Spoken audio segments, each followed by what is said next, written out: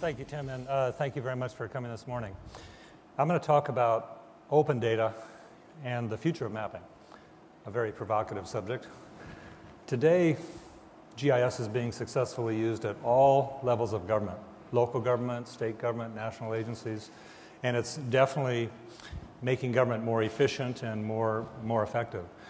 And it's, at the same time, resulting in huge volumes of data sets about cadastral data, about health, about transportation, about disasters. And increasingly, this geographic data is being made available through portals like data.gov. Many forces are affecting my world.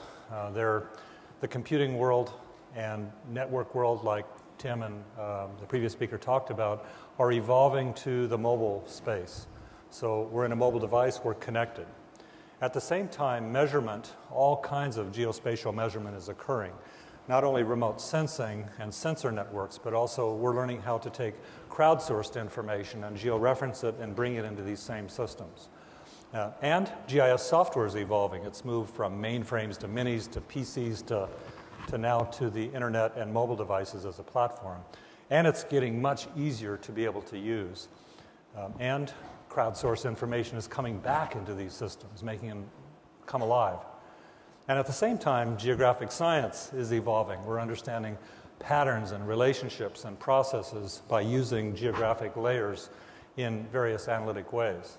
And finally, the subject of this talk, open data policies are making all of these reservoirs of data available and usable, making maps a kind of platform for the future.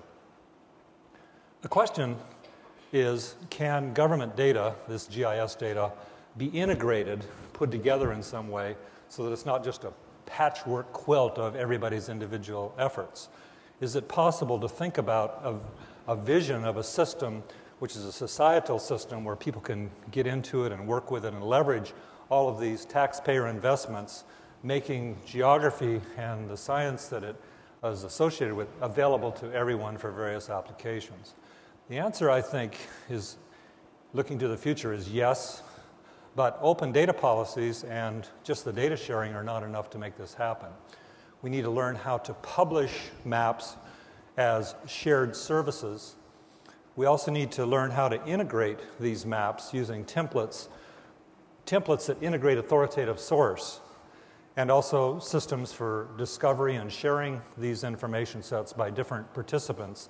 And finally, software, free software that's simple and easy to use, and also open tools for developers in the open source community to leverage and extend these services. And finally, full GIS has to be made available to the whole community.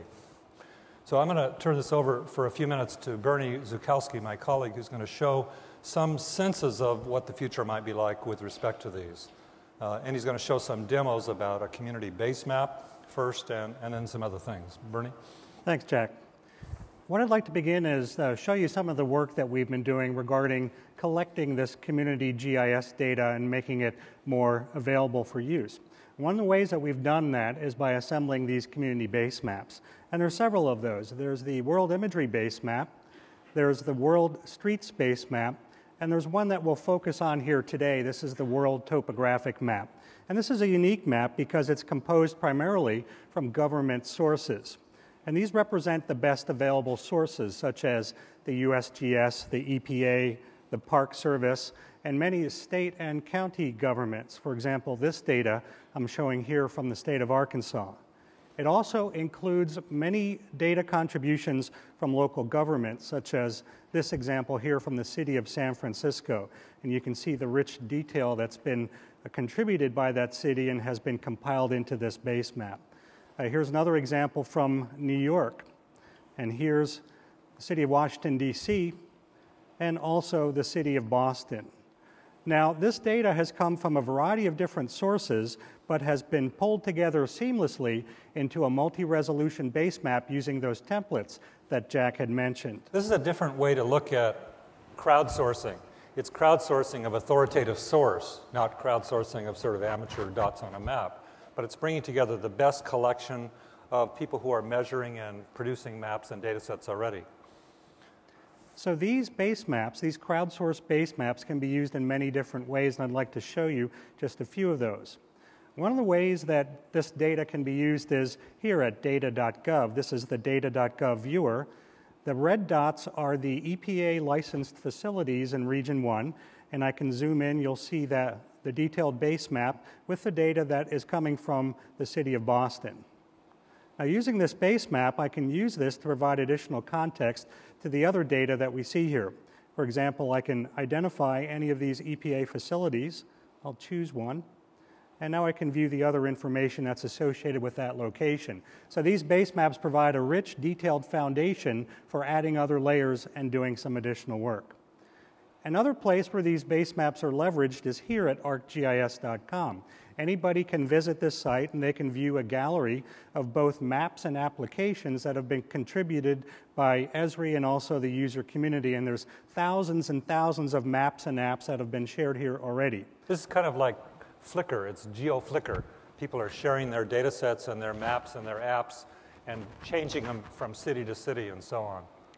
Just like on Flickr, I can search for content that I'm interested in.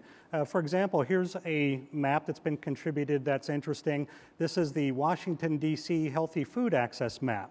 This is really interesting. The green dots indicate areas that are within a 1 mile distance of fresh food stores, supermarkets. And the red dots indicate areas that exceed that 1 mile access distance. So we can begin to look at this data and understand patterns about this. Now this map here, I'm looking at in a little viewer, but I can leverage this in many other ways. Here I've embedded that same map into a website which talks about Washington, D.C. healthy food access. So by copying and pasting, I can embed this into my own websites. We also provide free downloadable source code for applications that any developer can use and extend. So these are templates.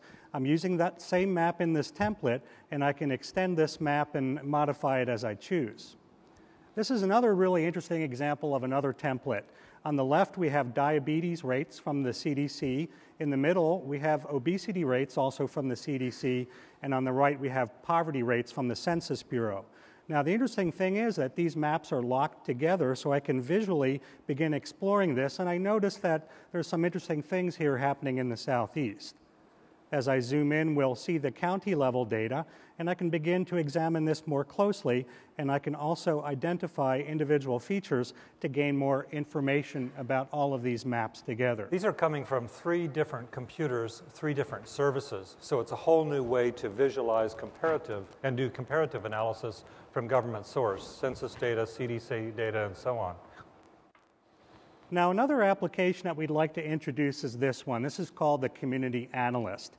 And this application provides GIS capabilities, but in a very simple and easy-to-use framework. What I'm looking at here is the diabetes rate by county, again from the CDC. And what I'd like to do is drill in a little closer. So I'm searching for all the counties where the diabetes rate is greater than 12%. So I've filtered the data, and you can see it's pretty interesting results. Here in the southeast, there's a very distinctive feature. Also out here in the west, we can see some counties. These are areas where there's reservations where that population tends to have a high diabetes rate. We can do more with GIS through this application. Here what I've done is I've assembled a complex query. I've brought in several different sources of government data. I've included the diabetes rate, the obesity, the poverty rate, and also the households that are further than 1 mile from fresh food, and I can adjust the parameters using these little sliders.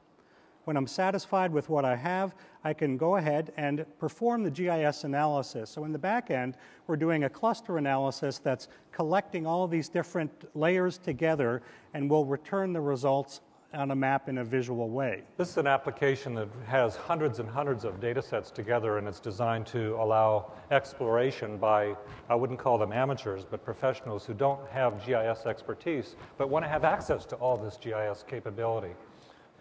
So besides looking at these results in map form, I can also look at them in tabular form, and I can also export those to an Excel spreadsheet. So what we've demonstrated here are the many ways that you can leverage this data as services and make it more actionable and understandable. The effort here is to make software available in such a way that it's very easy to use. GIS has been a domain of the professional, but providing open information, in some cases open source software, Community Analyst software that's very easy to use for anyone to be able to use. And also I'm proud today to announce a new program, which is that ESRI has decided to make all of its software available to NGOs and nonprofit organizations around the world, as well as to developers who assist or work with them and educational organizations. Thank you.